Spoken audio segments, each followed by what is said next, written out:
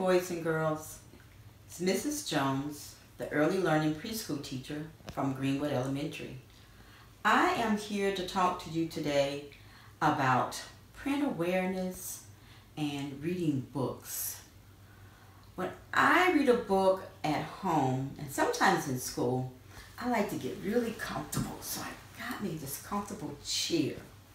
And then I like to take a look at the book with my children and see if we can figure out some of the features. One of my favorite books is this one. And I always ask my kids, this is what part of the book? The front cover, exactly. And then this would be the spine of the book. And then when I turn it over, we're looking at the back of the book. But I really focus on the front cover because the front cover, it tells me the title of the book.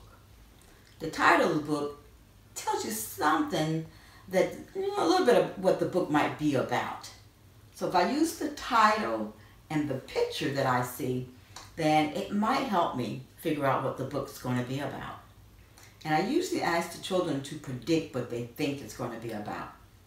Now this book says, it looked like spilt milk. It looked like spilt milk. Then I ask them, what do they think it's going to be about? Yeah, something looked like spilt milk. And with all these pictures, I wonder if there's something in the book that says something about all of these pictures. Because all those pictures are white like milk. Let's look at that title again. How many words are in my title? Let's count them. 1, 2, 3, 4, 5. Yes, 5 words in the title. And I know that these are words, individual words, because look, there's space between them. There's space between each of those words. So that's the space between the words. And this says, by Charles G. Shaw. He's the author. What did the author do? You're right, the author wrote the words. If the author wrote the words, what did the illustrator do? Yes, the illustrator painted all of these pictures and all the pictures that are in the book also. Another thing that we like to point out is that when you look at the spine, that's the part of the book that keeps it together. And I like to compare the spine of a book to our back. The middle of your back is there to keep your whole body together. The spine keeps the book together. Let's look at another one of my special books, the book that I really like. I like all of these books that are over here, but here's one that I really, really like. Have you seen this book before? All right, let's see. Front cover. This is my spine. And then this is my back cover. Now this book has this character on it. The back. And this character is in the corner. You're right, that's Dr. Seuss. Like the Cat in the Hat. So if I pick a book that has his picture on it, then usually that's a book that he either wrote or he illustrated or he helped to write. Because this one says it's by Robert Lockschreier. He actually wrote the words. But Dr. Seuss had something to do with this book. Where's that title again? Yes, title's here. Put me in the zoo. That's 1, 2, 3, 4, 5 words. Where's that space between the words in the title? Here's some space, and there's some space. Now we looked at the space between the words. We looked at the words. Can you find a letter that gives you the sound? What letter makes the sound? There it is. That's the letter. The M. The M gives you the sound.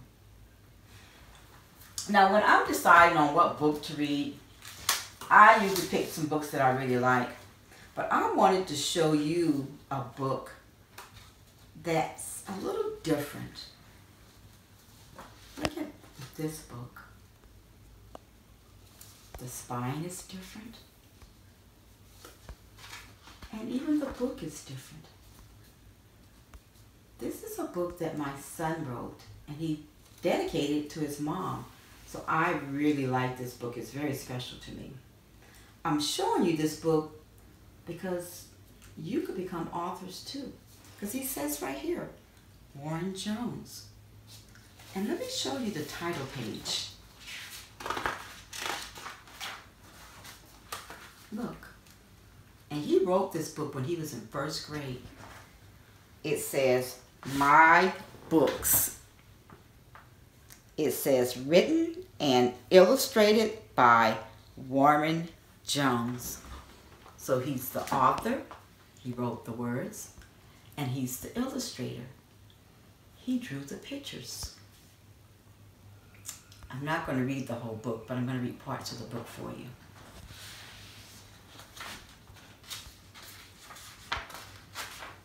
Oh, I like this part. This is my special part. Because it says, this book is dedicated to my mom. This book makes me very happy. Look at his illustration on his first page. He wrote, I think they ended up typing their books, so it's typed and not handwritten. But if you want to do a book, you could write on each of the pages. It says, I like books. They are so good. They helped me to learn how to be a good boy. And he put his first page there. There's his illustration. I'm going to turn you to the last page. I read this book every so often. I got another special page. I probably read the whole thing, but this page, he has a picture of, you're right, those are letters. Then he has pictures of, you're right, there's numbers. And it says, I have some ABC books and some 1, 2, 3 books. I have an old bear book too. Some books have no words at all.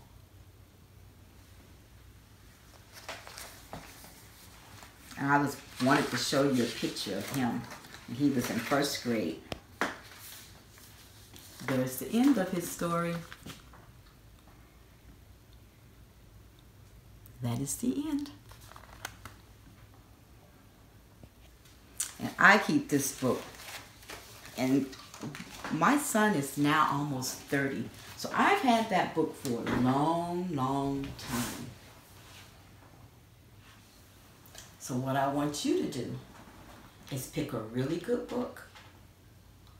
Go and sit beside or in the lap of your mommy, your daddy, your grandma, auntie, uncle. And sit down and snuggle with them and read the book. Whatever book you read, try to pick out some words that you know. Try to look at some letters that you know. And I like to use my finger to go across the words. That way I know where to read and I know where I'm at when I'm reading. But thank you so much, and hopefully you enjoy some really good books.